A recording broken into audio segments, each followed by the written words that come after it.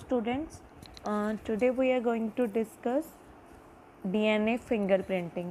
जैसे कि हमने एक प्रीवियस लेक्चर में डीएनए के स्ट्रक्चर के बारे में स्टडी किया था, तो उससे आपको बहुत हद तक जो अंदाज़ा है डीएनए के बारे में लग चुका होगा कि वो डबल हेलिक्स स्ट्रक्चर है, हमारा जेनेटिक मटेरियल है, जो हमारी इन्फॉर्मेशन जेनेटिक इन्फॉर्मेशन है जीन्स की, वो एक जनरेशन से नेक्स्ट जनरेशन तक पास ऑन करता है।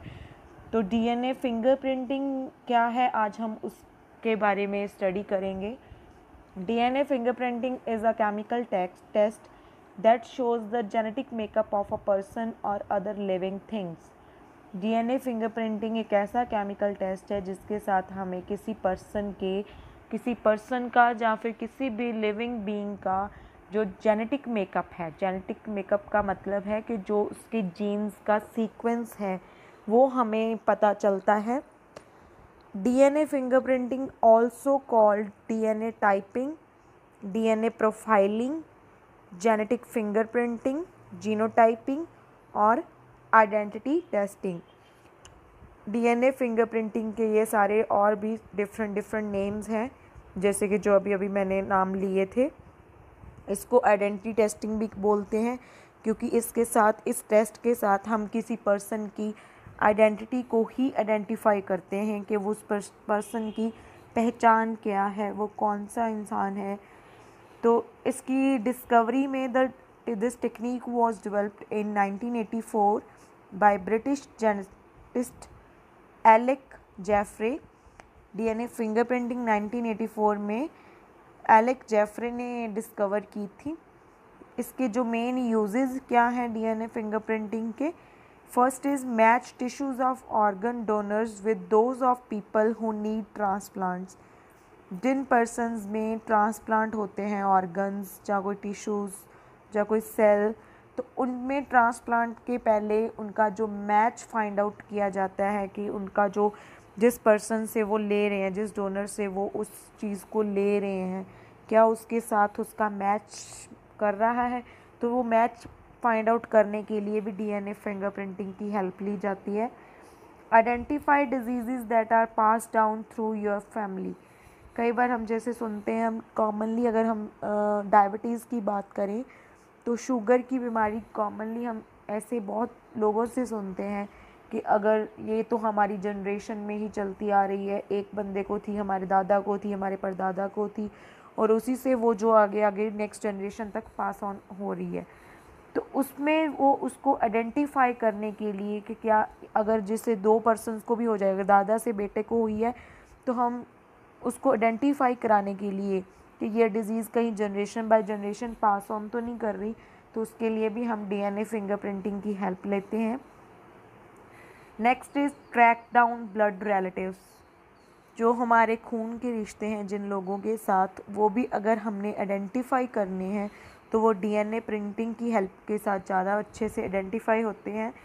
Next is identify a dead body that's to old और डैमेज्ड। अगर हम फोरेंसिक लैब्स की बात करें तो वहाँ पे डीएनए फिंगरप्रिंटिंग यूज़ की जाती है टू फाइंड आउट अगर कोई डेड बॉडी बहुत टाइम की पुरानी मिली है या कोई डैमेज हो चुकी है, जो डेड बॉडी मीन्स जैसे कोई जल चुकी है या फिर कोई कुछ उसकी पहचान नहीं हो पा रही, तो उसकी आइडेंटिफिकेशन के लिए भी डीएनए फिंगरप्रिंटिंग की हेल्प ली जाती है। ज़्यादातर जो फ़ायदा है डीएनए फिंगरप्रिंटिंग का वो क्रिमिनल केसेस को सॉल्व करने के लिए आजकल देखा जा रहा है। और ये जो टेक्निक है, ये टेस्ट है वो डीएनए फिंगरप्रिंटिंग का, वो हमारे जो गवर्नमेंट के एम्प्लॉयज़ हैं जो क्रिमिनल केसेस में इन्वॉल्व होते हैं, उनको सॉल्व करने के लिए उनके लिए बहुत ही फ़ायदेमंद साबित हुआ है। So now we will move further to the method, the ways of doing fingerprint test. Firstly, we have to take a sample of cells from a person's body whom you want to identify. अब जो sample लिया जाता है वो sample उसके skin से भी लिया जा सकता है, उसके जो बालों की रूट्स हैं उससे भी लिया जा सकता है, उसके सलाइवा से लिया जा सकता है, उसके स्वेट मीन्स उसके पसीने से और उसके ब्लड से भी सैंपल लिया जा सकता है। अब उस सैंपल को केमिकल के साथ मिक्स किया जाता है सो दैट उसका जो डीएनए है वो सेपरेट कर सकें उससे। डीएनए सेपरेट करने के बाद उस सेपरेटेड डीएनए को हम वाटर में डिज़ोल्व करेंगे। डिज़ोल्व करने के बाद डीएनए के छोटे छोटे फ्रेगमेंट्स कट किए जाएंगे with the help of chemical 5 to 10 base pairs that repeat themselves. जो डीएनए का फ्रेगमेंट्स कट किए करेंगे हम वो इस हिसाब से कट करेंगे कि उसके जो छोटे छोटे फ्रेगमेंट्स हैं उनमें कम से कम 5 to 10 बेस पेयर्स ऐड हों। बेस पेयर्स मतलब जैसे कि आपने डीएनए स्ट्रक्चर में पढ़ा था, एडेनिन, थायमिन, ग्वानिन, साइटोसिन, ये चारों इसके बेस पेयर्स हैं। तो इन बेस पेयर्स के कम से कम 5 to 10 पेयर्स आने चाहिए उस एक फ्रेगमेंट में। Strips of DNA mix into a jail and then provide electric current. अब जो वो डीएनए के फ्रेगमेंट्स कट किए थे उसको जेल के साथ मिक्स किया जाएगा और इलेक्ट्रिक करंट प्रोवाइड किया जाएगा। After applying electric current the separation of smaller strands of DNA from the larger once. इससे क्या होगा कि जो उसके स्मॉल स्मॉल फ्रेगमेंट्स है डीएनए के वो लार्ज फ्रेगमेंट से सेपरेट हो जाएंगे। Dye added to gel make DNA strips stand out when they are placed against an UV light or lit up with laser। अब इससे क्या होगा कि जब वो फ्रेगमेंट्स अलग हो जाएंगे, सेपरेट हो जाएंगे, तो उनको जो डाई प्रोवाइड हुई थी, जैसे जब हमने जेल लगाई थी, तो उससे वो जो स्ट्रिप्स हैं वो डीएनए के स्ट्रैंड्स हैं, वहाँ पे डाई के छोटे छोटे स्ट्रिप्स बनी आ जाएंगी, लाइनें बनी आ जाएंगी डाई के साथ। They are placed against an UV light. उनको बाद में हम यूवी लाइट के अंदर नीचे रख के देखेंगे उस डीएनए को, तो वहाँ उसके ऊपर डाई की वो जो लाइनें हैं वो शो होंगी। इसको हम यूवी लाइट के अलावा लेज़र लाइट के साथ भी चेक कर सकते हैं। The strips will show a bar code like pattern that can be compare to the results from another sample of DNA to find a match.